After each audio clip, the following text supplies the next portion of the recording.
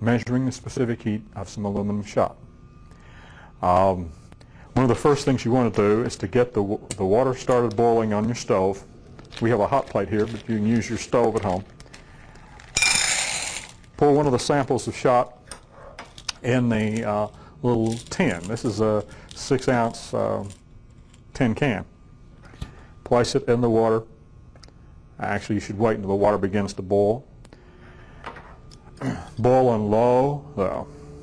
And while that is, you measure the temperature of that.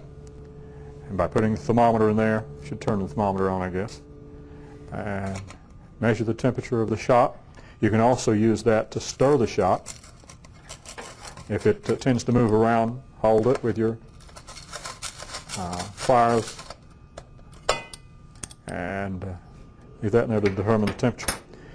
Then you need to add water to the cup. Inside this cup there's a lip. You can see that lip.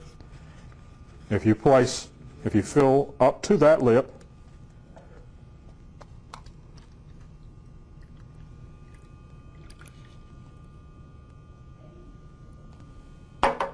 like that, you'll have 116 grams, plus or minus a gram, of water. Place that inside the other cup, just for additional insulation. Okay.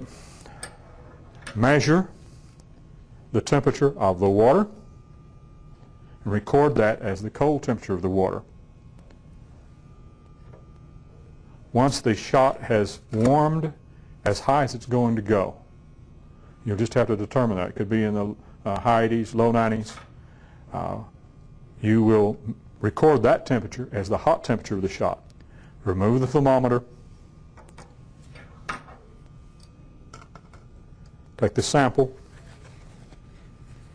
Make sure you don't get any hot water in there. And pour this in there.